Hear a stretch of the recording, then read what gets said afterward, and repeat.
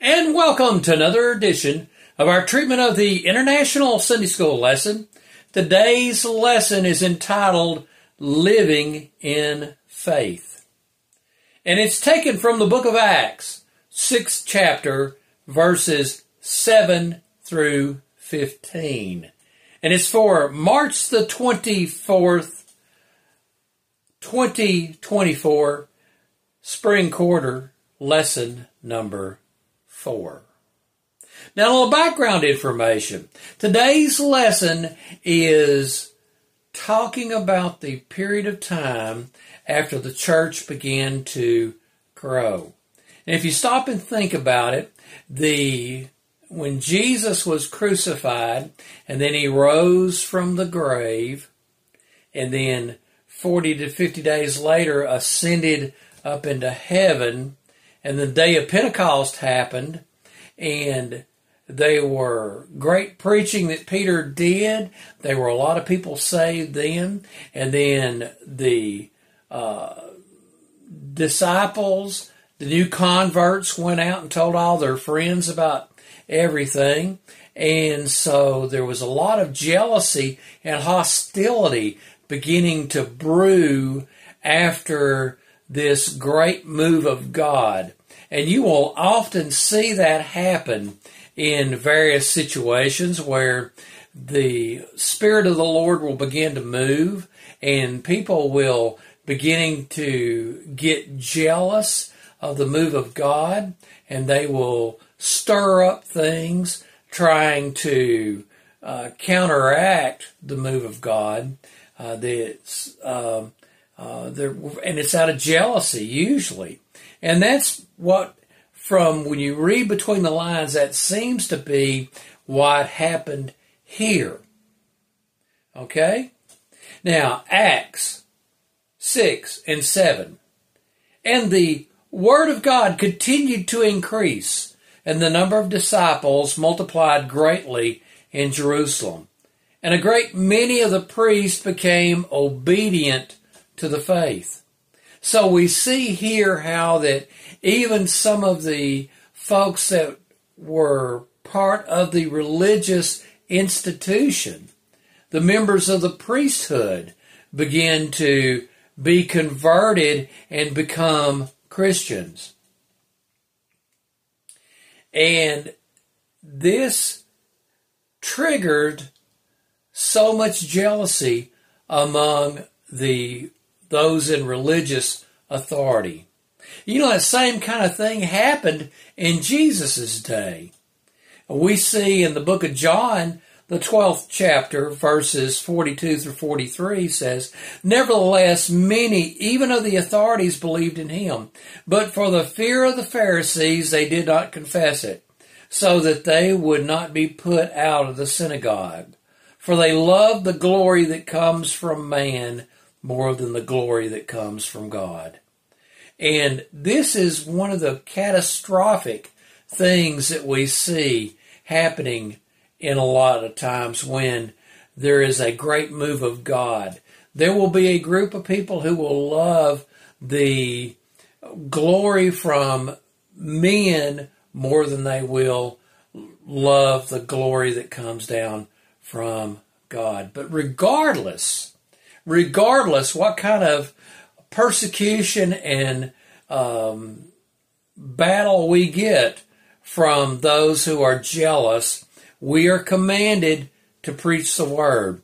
Jesus, right before he left, said in Matthew 28:19 and 20, Go therefore and make disciples of all nations, baptizing them in the name of the Father and of the Son and of the Holy Spirit, teaching them to observe all that I have commanded you. And behold, I am with you always to the end of the age. Now notice that Jesus did not say, go into all the world and get them to send you $1,000 seed faith.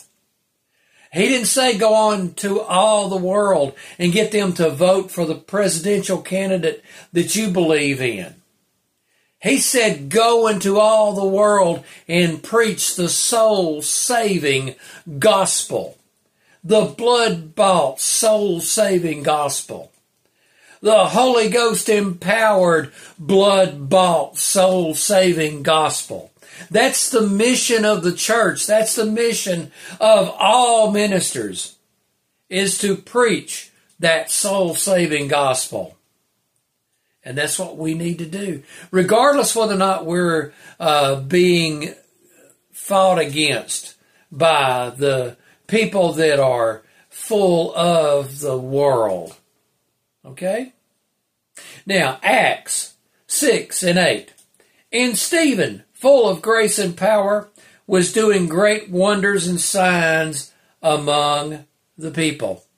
So we see here how Stephen, one of the first deacons in the house of God, how that God had filled him and he was making a testimony and he was winning people to the Lord Jesus Christ. Thank God for godly deacons.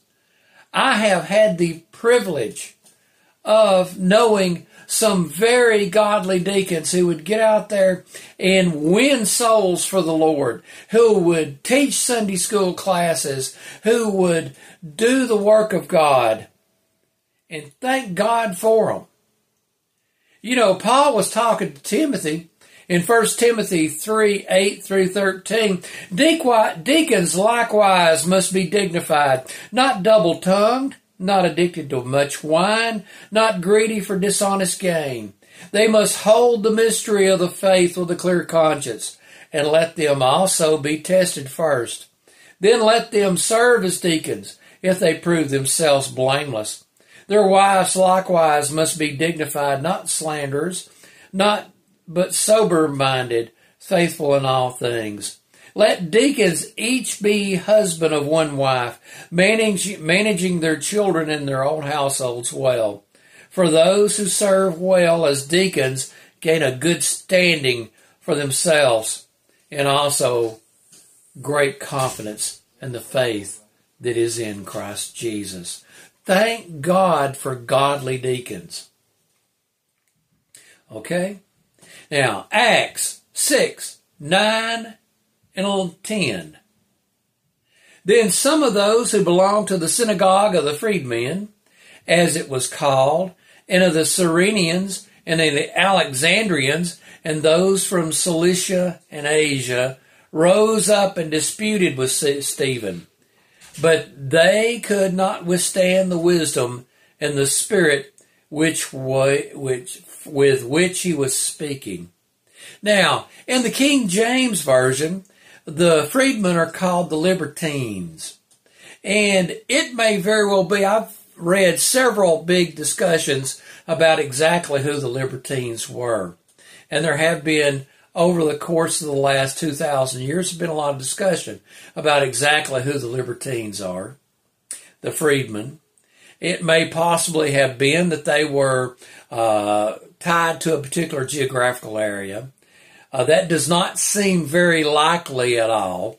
More than likely, they were a group of folks that had been freed from slavery under the Roman Empire, and that's why the ESV calls this group the freedmen. Okay? Now, Matthew 10, 19 and 20. When they deliver you over, do not be anxious how you are to speak or what you are to say. For what you are to say will be given to you in that hour. For it is not you who speak, but the Spirit of your Father speaking through you. So the Lord is promising the Christians that when they are brought up on charges and the devil is trying to do them in and they're suffering persecution and they're being brought up before the councils and being brought up before court, that the Lord Jesus would fill them with His Spirit and give them what they need to say. And we see that's exactly what ended up happening with Brother Stephen, where he was going to be filled with the Holy Ghost and he would be given exactly what he needed to say. Okay? Now, Acts 6, 11 and 12. Then they secretly instigated men who said, "We have heard them speak blasphemous words against Moses and God." And they stirred up the people and the elders and the scribes, and they came upon him and seized him and brought him before the council. So we see here how they had conspired, and they got some people to commit perjury and to give these false accusations against Stephen. Okay? And this happened multiple times throughout the book of Acts. We found this happened maybe 3 or 4 times with Brother Paul. We know one time it happened in Acts 17 and 13, and when the Jews from Thessalonica learned that the word of God was proclaimed by Paul at Berea also, they came there too, agitating and stirring up the crowds. Okay? Now, Acts 6:13 through 14. And they set up false witnesses who said, "This man never ceases to speak words against this holy place and the law. For we have heard him say that Jesus of Nazareth will destroy this place and will change the customs that Moses delivered to us." And we know that that place was destroyed, that the temple was torn down. Wasn't many years after this, there was a catastrophic assault on Jerusalem, that this was completely brought to pass. But these lying witnesses had made it sound like he was preaching that Jesus was going to destroy that place and to do that place in. Okay? And they brought false accusations against Jesus too. Matthew 26 and 59. Now the chief priests and the whole council were seeking false testimony against Jesus that they might put him to death. And we see that happen a lot during persecution, where the devil will get people to lie on Christians. In the early days of the church, because of the sacraments, the Lord's Supper, where, they were saying drink his blood and eat his body, they were trying to say that Christians were into cannibalism, which was ridiculous. Okay? Now, Acts 6 and 15. And gazing at him, all who sat in the council saw that his face was like the face of an angel. Wow. Have you ever seen anybody get full of the Holy Ghost and be preaching or teaching, and the whole countenance of their face changes? I have. And it is a beautiful sight to have or to see. And we know that that's exactly what happened with Stephen here. Okay? Now, Ecclesiastes 8 and 1 talks about a similar thing, where it says, "Who is like the wise, and who knows the interpretation of a thing? A man's wisdom makes his face shine, and the hardness of his face is changed." So, we see, again, even in the Old Testament, where that countenance changes. Okay? Well, friends, a couple concluding thoughts. First off, don't be misled in thinking you're never going to experience prejudice. There are times where you more than likely will experience prejudice.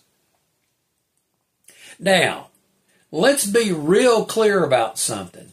If you deadbeat somebody and you owe them a bill, and they call you to try to collect that debt from you, and you legitimately owe it, and they are talking rough to you, that is not Christian persecution.